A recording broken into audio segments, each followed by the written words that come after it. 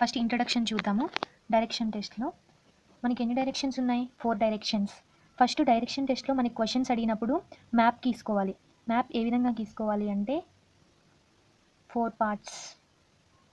News వార్తలు, న్యూస్ని ఈ విధంగా మెన్షన్ చేయాలి. So this is map pointing for direction test. మన చిన్నప్పుడు లెసన్స్లో కూడా చూసాము. డైరెక్షన్స్ మనం ఏదైనా డైరెక్షన్ ఫైండ్ చేయాలంటే plus symbol గీసుకుంటాము and directions mention చేస్తాము. నెక్స్ట్ ఏంటి? డైరెక్షన్స్. సో ఎన్ అంటే north, east, west and south. These are 4 directions. And ఈ డైరెక్షన్స్కి కార్నర్స్. సో తెలుగులో మూలల్ని ఈశాన్యం, నైరుతి ఈ విధంగా మెన్షన్ చేస్తారు కదా. సో ఇక్కడ చూద్దాము. నార్త్కి ఈస్ట్కి మిడిల్లో ఉన్న డైరెక్షన్స్ని ఎలా మెన్షన్ చేస్తామంటే నార్త్ ఈస్ట్ డైరెక్షన్ అని మెన్షన్ చేస్తాము.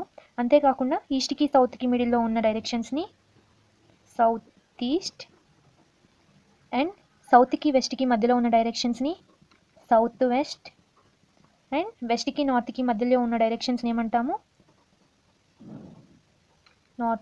వెస్ట్కి నార్త్కి మధ్యలో నార్త్ వెస్ట్ అంటాము. ఈ విధంగా మనం డైరెక్షన్స్ని మెన్షన్ చేస్తాము. మనకి క్వశ్చన్స్ మోస్ట్లీ డైరెక్షన్స్లో అడగగానే ముందు మనం ఏం చేయాలంటే ఈ మ్యాప్ పాయింటింగ్ గీసుకోవాలి. ఇవన్నీ రాయాల్సిన అవసరం లేదు, జస్ట్ మీరు ఈ విధంగా మెన్షన్ చేసుకుంటే చాలు. జస్ట్ ఎన్ అంటే మీకు తెలుసు కదా, న్యూస్. నెక్స్ట్ కార్నర్స్, ఎన్ఈ అంటే నార్త్ ఈస్ట్, ఈఎస్ అంటే south west, east south, WS అంటే south west, next west north అంటే ఎన్డబ్ల్యూ. ఈ విధంగా మెన్షన్ చేసుకొని వాడు క్వశ్చన్ ఏ విధంగా అడిగాడో దానికి ఆ విధంగా ఆన్సర్ ఫైండ్ చేయాలి. నెక్స్ట్ మనకి క్వశ్చన్స్ ఏ విధంగా అడుగుతాడు అంటే ఇప్పుడు some X starts from north to south and again he turns left and again wax 10 meters to east and again ఈ టర్న్స్ రైట్. ఈ విధంగా అడుగుతాడనమాట. ఈ విధంగా అడిగినప్పుడు మనం డైరెక్షన్స్లో లెఫ్ట్ రైట్ అనేవి మెన్షన్ చేయాలి కదా, అవి ఎలాంటి పొరపాటు లేకుండా చేయాలి. సో ఫస్ట్ ఆ డైరెక్షన్స్లో లెఫ్ట్ రైట్స్ ఏ విధంగా పెడతామో చూద్దాము.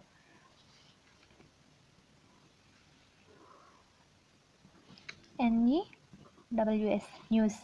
ఓకే, ఫస్ట్ నార్త్కి లెఫ్ట్ రైట్ ఏ విధంగా మెన్షన్ చేస్తాము అంటే మనం కూర్చున్నప్పుడు మనకి లెఫ్ట్ ఏదైతే ఉంటుందో అది లెఫ్ట్ అండ్ రైట్ ఏది ఉంటుందో అది రైట్. మన ఎగ్జాక్ట్ పొజిషన్ని నార్త్కి మెన్షన్ చేస్తాము. అండ్ సౌత్కి వచ్చేసి ఏమైంది, మనం ఫ్రంట్ తిరుగున్నప్పుడు మన లెఫ్ట్ ఏదైతే అది రైట్ ఏదైతే అది రాస్తాము నార్త్కి. అండ్ బ్యాక్ తిరిగినప్పుడు ఏమైంది, పొజిషన్ అనేవి లెఫ్ట్ రైట్ ఇంటర్చేంజ్ అవుతాయి కదా. సో అంటే సౌత్కి మన డైరెక్షన్ అంటే ఇంటర్చేంజ్ అవుతాయి. ఏంటి, సైడ్స్, ఇటు రైట్ వస్తుంది, ఇటు లెఫ్ట్ వస్తుంది. అదేవిధంగా మనం ఈస్ట్కి టర్న్ అయినప్పుడు ఈస్ట్ సైడ్ తిరిగినప్పుడు ఏమైంది, యాస్టీస్ మన లెఫ్ట్ రైట్ మన రెగ్యులర్గా మన రైట్ ఏదైతే అది రైట్ ఉంటుంది, లెఫ్ట్ ఏదైతే అది లెఫ్ట్ ఉంటుంది. ఈస్ట్కి ఆపోజిట్ ఏంటి, వెస్టే కదా. సో మనం వెస్ట్కి తిరిగినప్పుడు అంటే రివర్స్ తిరిగినప్పుడు ఏమవుతుంది, ఈ లెఫ్ట్ రైట్ అనేవి ఇంటర్చేంజ్ అవుతాయి. ఇక్కడ లెఫ్ట్ వస్తుంది, ఇక్కడ రైట్ వస్తుంది. ఇది లెఫ్ట్ అవుతుంది, ఇది రైట్ అవుతుంది. సో ఈ విధంగా మనం డైరెక్షన్స్ని ఫాలో అవ్వాలి. ఒక సింపుల్ వే. సరే మీరు కన్ఫ్యూజ్ అవుతున్నారు ఎక్కడ లెఫ్ట్ పెట్టాలి ఎక్కడ రైట్ పెట్టాలి అనుకున్నప్పుడు ఏం చేస్తారు అంటే ఫస్ట్ నార్త్ ఒకదానికి డైరెక్షన్ మీరు యాజ్ టీజ్గా ఏ విధంగా ఉంటారో ఆ విధంగా డైరెక్షన్ మెన్షన్ చేయండి. లెఫ్ట్కి లెఫ్ట్, రైట్కి రైట్ మెన్షన్ చేయండి. నెక్స్ట్ ఏం చేస్తారంటే వీటన్నిటికీ డైరెక్షన్స్ క్లాక్ వైజ్ డైరెక్షన్లో ఒకటి ఇది లెఫ్ట్ వస్తే నెక్స్ట్ ఇది రైట్ వస్తే నెక్స్ట్ లెఫ్ట్ వచ్చింది కాబట్టి రైట్ ఎక్కడ రైట్ పక్కన రావు, లెఫ్ట్ పక్కన రావు. సో ఈ విధంగా డైరెక్షన్స్ పెట్టేసుకొని వెళ్ళిపోండి. అదొక సింపుల్గా మీకు ఈజీగా ఉంటుంది. నెక్స్ట్ స్టెప్ ఏంటంటే క్వశ్చన్స్ మనకి clock wise anti clock wise డైరెక్షన్స్లో కూడా అడుగుతాడు. Clock wise anti clock wise directions అంటే ఇప్పుడు సమ్ ఏ అనే వ్యక్తి ఈస్ట్ నుంచి సౌత్కి 45 degreesలో మూవ్ అయ్యాడు అని అడుగుతాడు. సో 45 degreesలో మూవ్ అయ్యాడు ఎలాగ అడుగుతాడు, అయితే either clock wise direction are anti clock wise direction అంటాడు. సో క్లాక్ వైజ్ అంటే మనకు తెలుసు కదా, 2 సర్కిల్స్ తీసుకుందాము. మనం టైం ఏ విధంగా చూస్తాము, ఈ విధంగానే కదా టైంని క్యాలిక్యులేట్ చేసేది. So this is clock wise. Anti clock wise direction ఎప్పుడు అంటామా అంటే ఈ డైరెక్షన్ ఇచ్చాం కదా, ఈ డైరెక్షన్స్ ఈ సింబల్స్ ఇవి రివర్స్ అయినప్పుడు, ఇలా రెగ్యులర్గా జరిగే సైక్లిక్ ప్రాసెస్ని రివర్స్లో కౌంట్ చేసినప్పుడు దాన్ని యాంటీ క్లాక్ వైజ్ డైరెక్షన్ అంటాము. సో నెక్స్ట్ డిగ్రీస్ చూద్దాము. డిగ్రీస్ మనకి తెలిసినవే అనమాట. 180 degrees. సో ఇది సర్కిల్ ఎన్ని డిగ్రీస్ ఉంటుంది, ఫస్ట్ డిగ్రీస్ కూడా మన డైరెక్షన్స్ మన మ్యాప్ పాయింటింగ్ మొత్తం టోటల్గా యూజ్ చేసేదే ప్లస్ సింబల్. సో ఈ విధంగా రాసుకుంటాము. క్వశ్చన్లో మనకి డిగ్రీస్ అడిగినప్పుడు ఇదేంటి, ఇది ఒక సర్కిల్ అనుకోండి, ఇది సర్కిల్.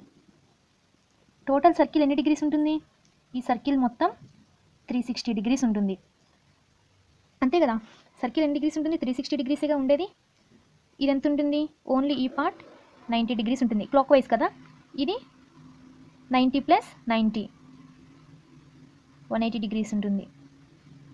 నెక్స్ట్ 180 + 90 270 డిగ్రీస్, అండ్ ఇది 360 డిగ్రీస్. మొత్తం సర్కిల్ అయ్యేసరికి 360 డిగ్రీసే, కానీ ఓన్లీ ఈ పార్ట్ 90, ఈ పార్ట్ కూడా 90 ఉంటుంది, అండ్ ఈ పార్ట్ 90 ఉంటుంది, అండ్ ఈ పార్ట్ 90 ఉంటుంది. కానీ సర్కిల్ ఇక్కడ నుంచి ఇక్కడికి 180 డిగ్రీస్ ఉంటుంది, ఇక్కడ నుంచి ఇక్కడికి 270 డిగ్రీస్ ఉంటుంది, అండ్ టోటల్ సర్కిల్ స్టార్టింగ్ నుంచి ఎండ్ అయ్యే వరకు ఇది మొత్తం 360 డిగ్రీస్ ఉంటుంది. సో నెక్స్ట్ మనకి క్వశ్చన్స్ ఏ విధంగా అడుగుతాడంటే, ఇప్పుడు some A starts from 80 A starts from north to south 135 degrees in clock wise direction అన్నాడు అనుకోండి. అప్పుడు ఏం చేస్తాము, 135 డిగ్రీస్ క్లాక్ వైజ్ డైరెక్షన్లో మూవ్ అయ్యాడు అన్నాడు. అప్పుడు ఏం చేస్తాం మనం, ఇక్కడ నుంచి ఇక్కడికి ఎంత మనకి 90 డిగ్రీస్, ఈ మొత్తం ఎంత 90 డిగ్రీస్. సో 90 డిగ్రీస్కి ఎంత కలిపితే 135 డిగ్రీస్ వస్తుంది. క్వశ్చన్లో మనకి 135 అడిగాడు, ఎంత యాడ్ చేయాలి, 45 డిగ్రీస్, అప్పుడు 135 డిగ్రీస్ వస్తుంది. సో 45 అంటే 90కి 45 అంటే ఎంత, ఎగ్జాక్ట్లీ హాఫ్ పార్ట్ కదా 90లో 45. సో 45 డివైడ్ చేసుకుంటాం, ఇది 45 డిగ్రీస్. అంటే అప్పుడు బి ఏ డైరెక్షన్లో ఉన్నాడు అని అడుగుతాడు.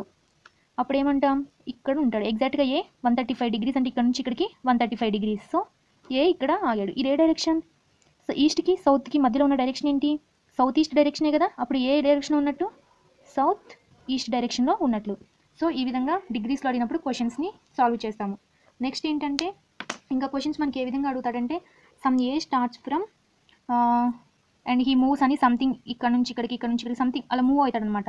ఏ 10 మీటర్స్ నార్త్, 10 మీటర్స్ సౌత్ అని అలా సంథింగ్ ఈ విధంగా డైరెక్షన్స్ ఇచ్చి మనకి షార్టెస్ట్ డిస్టెన్స్ ఫైండ్ చేయమన్నప్పుడు, అంటే ఏ starts from north and he moves up and south again and he turns left and moves up to east అని అడిగి, టోటల్గా ఇది ఫైనల్గా మనం ఎప్పుడైనా మ్యాప్ పాయింటింగ్ మెన్షన్ చేసినప్పుడు ఏ ఒక చోట స్టార్ట్ అయ్యి నెక్స్ట్ సంథింగ్ ఒక డైరెక్షన్ వాడు మెన్షన్ చేసిన వరకు మూవ్ అయ్యి నెక్స్ట్ ఫైనల్ లాస్ట్లో ఉన్న ఏ విధంగా అయితే మనం ప్రతి చోట ఒక లైన్ స్టార్టింగ్ నుంచి ఎండింగ్కి ఒక పాయింట్, స్టార్టింగ్ నుంచి ఒక ఎండింగ్కి ఒక పాయింట్ అలా మెన్షన్ చేయాలన్నమాట ఏబిసిడీలో. అప్పుడు మనకి డిస్టెన్స్ ఫైండ్ చేయడానికి ఈజీగా ఉంటుంది. సో ఫైనల్గా దీనికి మధ్య ఉన్న డిస్టెన్స్ ఎంత అని అడిగాడు, షార్టెస్ట్ డిస్టెన్స్ ఫైండ్ చేయమన్నప్పుడు. మనకి పైథాగరస్ థీరం తెలుసు కదా. పైథాగరస్ థీరంలో మనం పైథాగరస్ థీరం ఫార్ములా ఏంటి, AB² + BC², AC². ఈ డిస్టెన్స్ని ఫైండ్ చేయాలి, ఏసీని ఫైండ్ చేయాలి. ఏసీ ఫైండ్ చేయాలంటే అప్పుడు ఫార్ములా ఏంటి, ఇది ప్లస్ ఇదే కదా, అంటే AB² + BC² = AC², అంతే కదా. మనం ఏకి సికి డిస్టెన్స్ ఫైండ్ చేయాలంటే ఫస్ట్ ఏబీకి డిస్టెన్స్ ఫైండ్ చేయాలి, నెక్స్ట్ బీసీకి డిస్టెన్స్ ఫైండ్ చేయాలి, అప్పుడు ఏసీ డిస్టెన్స్ వస్తుంది. So these are basics. Next మనం క్వశ్చన్స్లోకి వెళ్దాం. Thank you for watching this video.